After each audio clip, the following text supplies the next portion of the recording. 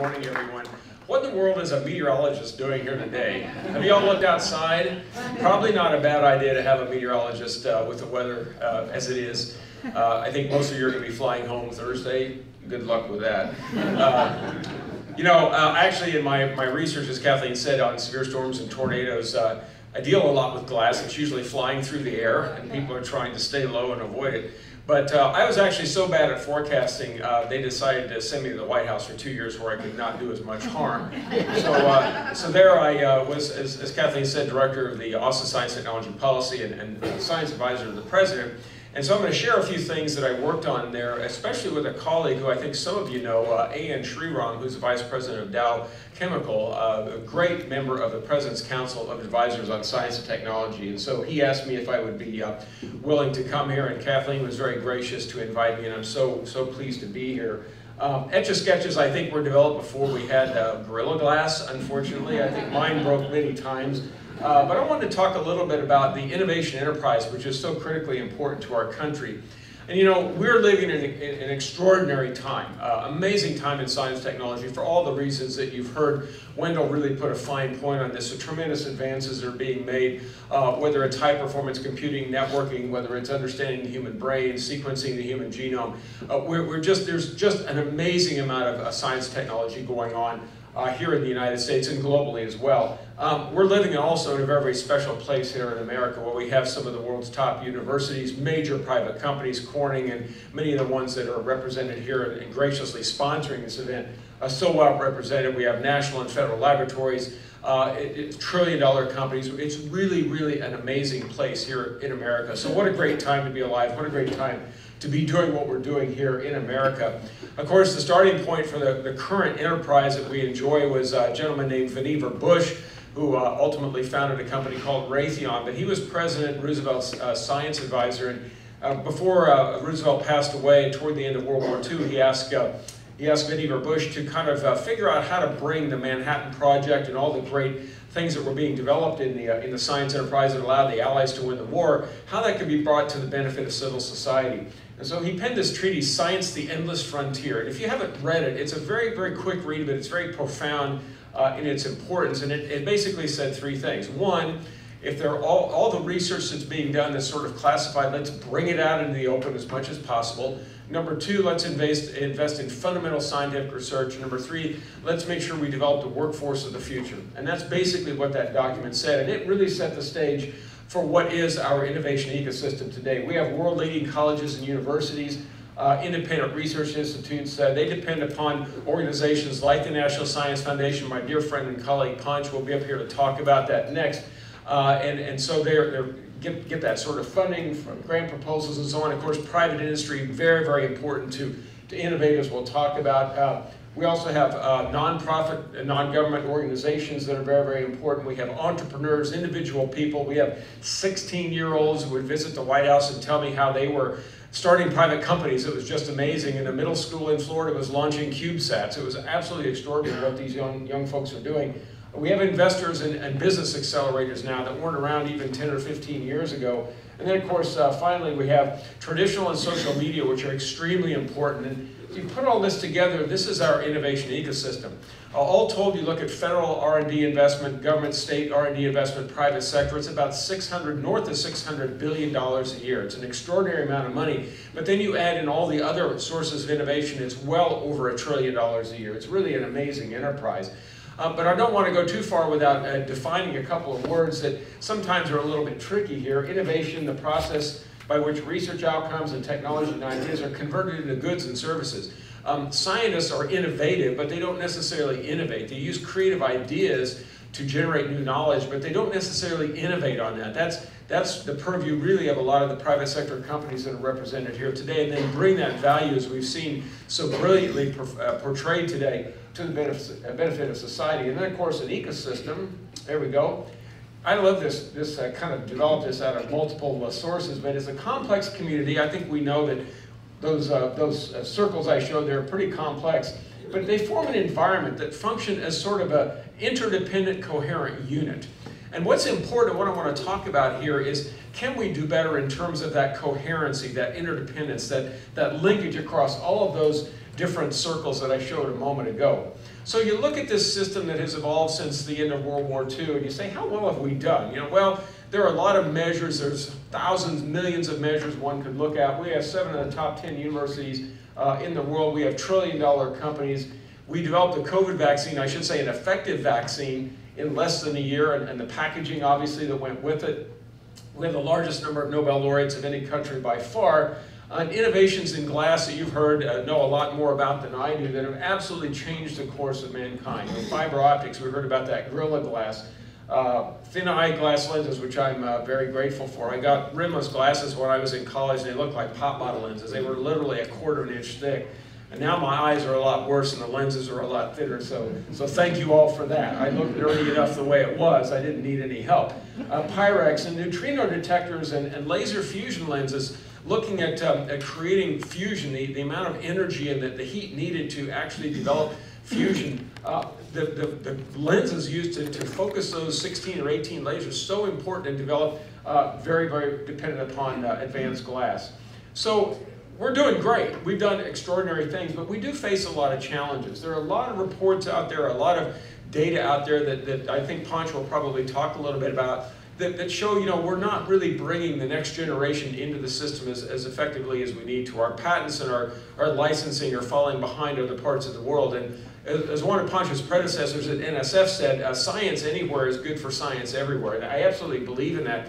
But America needs to continue leading, not only with its R&D ecosystem, but also with our American values of openness and transparency and accountability to really continue to be a beacon for the world of innovation and excellent research. So, but we have fallen short. We've done a lot of great things. We've fallen short in a lot of ways. Ponch may talk about the missing millions. There are a lot of individuals out there in rural communities and underserved communities and under-resourced communities and populations that have tremendous capabilities, but they're not in the game. And so we're working very hard nationally. I was working at the White House, Ponch is working at NSF, to bring those individuals into the system, to help them achieve their goals and dreams, and to participate in our extraordinary enterprise. We have sort of unpredictable federal budgets. Have you noticed that at all? I mean, now here's a meteorologist up here that, you know, can't predict tomorrow's weather and telling you know, that we have unpredictable budgets, but it's really, really hard for those of you who are in academia or elsewhere to look at sustaining a budget. I mean, how do you build a private company if you don't know what the next quarter is going to be or whatever? We don't know year to year what the federal R&D budget's going to be, and a sawtooth pattern is not healthy for science. So that's very, very important. We need predictable budgets. We need to take a much longer term view of the world. And I say this because when you, and this is not about China or global competition, but in some sense it is. China thinks long term, 30, 50 years into the future. We think the next quarter, the next, you know, maybe election cycle, the next congressional budget cycle, whatever. We have to take a really, really, really long-term view of our science and technology, engineering, research, education, enterprise, our innovation system, and say, where do we want to go? Not the details, but what is the broad arc where our country ought to be going, both in terms of international relationships and what our investments ought to be, and use that as a way to frame year-to-year activities. We have aging facilities.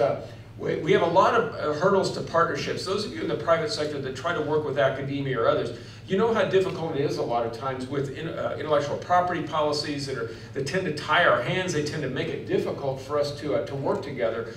Research burden on administrative burden on researchers is really extraordinary. In academic institutions, on average, faculty spend 44% of their time on administrative activities associated with federal funding. Now I don't know what the number ought to be, but 44% strikes me as awfully high. And so I think that's something we really need to address. And you know, mixed messages about international students. We need to be welcoming to international students and be an open science enterprise, but we also have to make sure that we balance that with securing the integrity and capability of our research assets so things don't get stolen out from beneath us. So, you know, everything seems to advance a lot of times except our frameworks and our regulatory procedures and policies. There are some counterexamples of that. The hubs that DOE and NSF are funding, these new regional hubs, are very, very important. They're kind of a new experiment, I would say. But for the most part, a lot of the things that we're doing, like you were talking about glass blowing for 2 millennia, we keep doing the same thing over and over again as far as our administrative frameworks. So the community has been concerned about this for a long time. There have been many reports that have been written, including some put out by the National Academy of Sciences, where we were last evening, and they've been very, very important and profoundly impactful in terms of Congress and the funding that needs to come and the policies and so on. And so, you know, that's been helpful, but you know, when you think about where we want to go, and this is so important for the age of glass, the era of glass, whatever we want to call it, for the future of our country and the world, what we need to really have a vibrant, powerful, effective ecosystem of innovation. Here's what we need. We need capable people. At the end of the day, it's about people, right? From the broadest cross-section of America, every zip code, every county in America, students, researchers, technicians, HVAC technicians who are keeping instruments running, who are doing tremendous work in advanced manufacturing. I visited some places when I was at the White House. They were doing work in building reactors.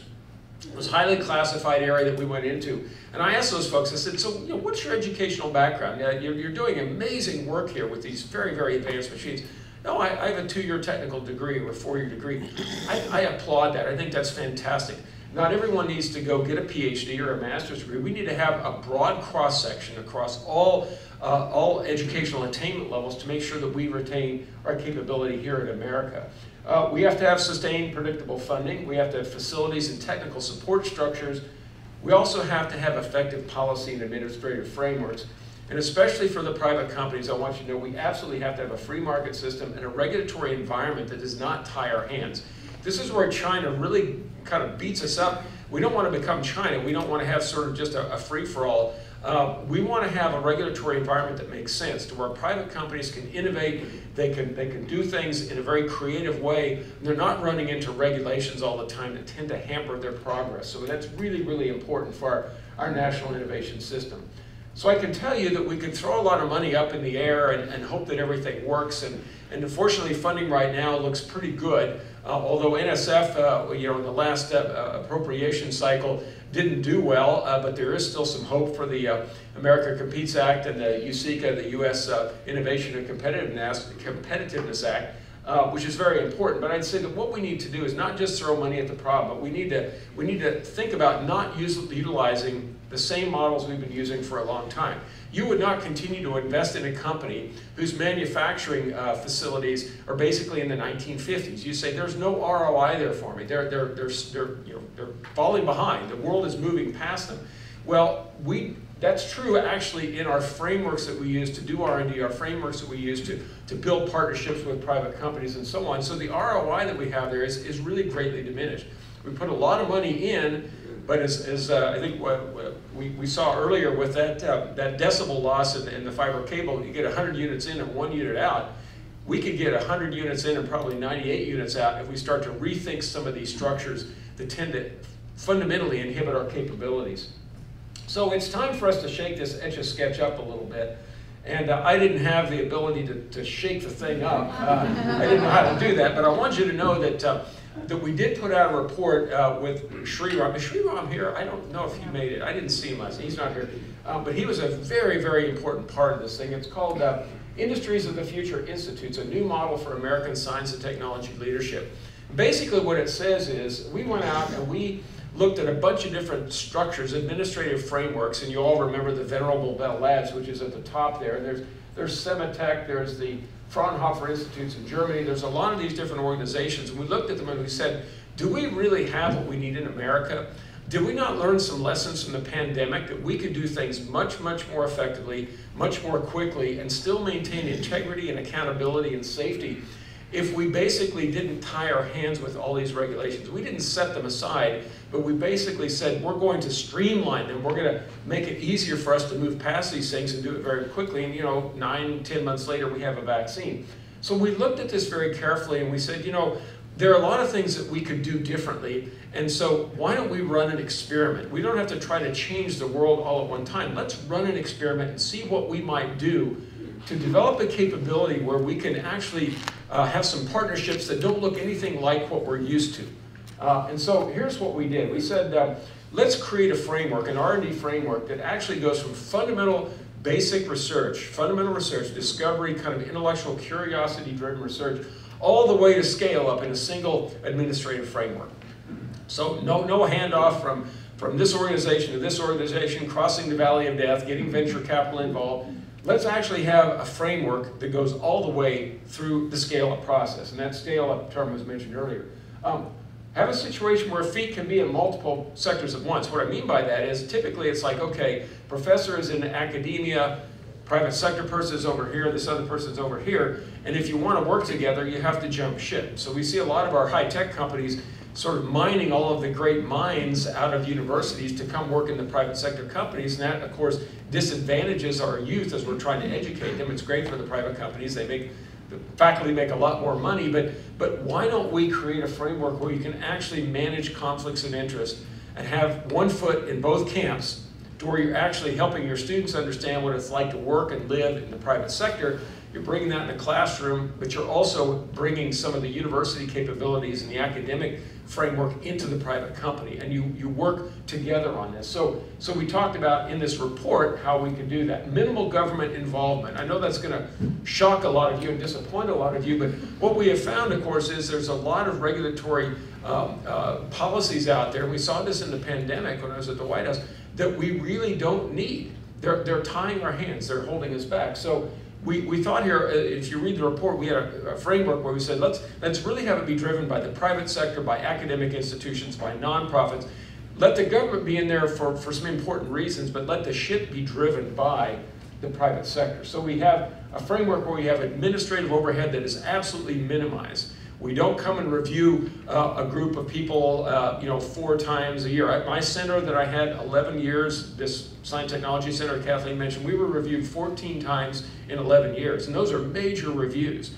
That really hampers progress, right? So we said, look, let's create an environment where people say, I want to go there. I want this to be the Bell Labs of all, where we have big ideas. We take intellectual risk, and if we put in $10 million or $20 million and we fail, that's okay, because we have learned something in the process. We don't do that so much anymore. We're intellectually risk averse, and that's not a good thing, I think, for our country. Workforce of the future and innovative IP policies, this is where Sriram really helped a lot, where our IP policies could help really speed activities to market, that transition of fundamental research through product development, through pre-production, through the actual scale-up. And here's the key thing. You say, how do you do all that? You can get waivers from the White House in the form of executive orders or presidential memoranda that say, we are going to run an experiment. We want to create this thing over here where we want to work with universities and a few private companies, a couple of nonprofits. And we want you, White House, you Executive Office of the President, to give us a waiver for some of these regulatory frameworks that we have to deal with in the Office of Management budget, so we can go run this experiment. Let's do a use case scenario. We did a global experiment called the COVID-19 pandemic, and we learned a heck of a lot from that. So let's not use the crisis of a global pandemic. Let's actually do this in a much more structured way, and then take the lessons learned from that and improve our systems. That way, we're saying, okay, we're learning things, and this thing can actually be a proving ground, kind of a sandbox, if you will, for testing out new ideas of administrative frameworks to see if they work. And you go in and you say, you know what, we did this 10 times faster than before, it costs 30 times less. It's like, okay, let's scale that up. Let's move that into the policy of the United States of America and really become much more capable and quick than we are right today. So the importance of your community, I think, is vital. You have an ideal opportunity, I think, to take this for a test drive. Obviously, glass, as we've heard and will hear, is of critical importance to society, no question about that. And it spans a spectrum from basic fundamental research all the way to scale products, as you've also talked about. It's not really politically contentious, not like artificial intelligence. That's pretty politically contentious, and I've done a lot with that when I was at the White House, and a lot of other things, including plastic, ocean debris, a lot of challenges there. But glass is a pretty clean thing to deal with, and certainly environmentally, as we heard in the previous speaker, very good capabilities. You're a close-knit community, I certainly know that. But you're not such a huge community that this idea is untenable, okay? If it were physics or, say, chemistry, pure chemistry, physics, those are massive global communities. You're a global community, you're very large, but you're not so big that I think you couldn't make this happen. And look what you did. You got an International Year of Glass, you got a National Day of Glass. I think you guys are really, really well positioned for this. and you're also highly multidisciplinary. You have computer scientists, you have mathematicians, you have chemists, you have, everybody that you need, and I think you could really bring this forward. So I would encourage you, and I'll give the link to Kathleen, to really look at this report and say, could we utilize some of the concepts of this report to kind of deal with some of the challenges that we have in America, to where you could supercharge everything that you're doing, from basic research in academia to scale up in private industry and developing partnerships, to really go forward and make this next era of glass be one that, as we heard earlier today, the best is yet ahead. And I think you can make that happen, and I think this is one of the key things that will be part of the ingredient to make that happen. So thank you very much for your time. I look forward to hearing you.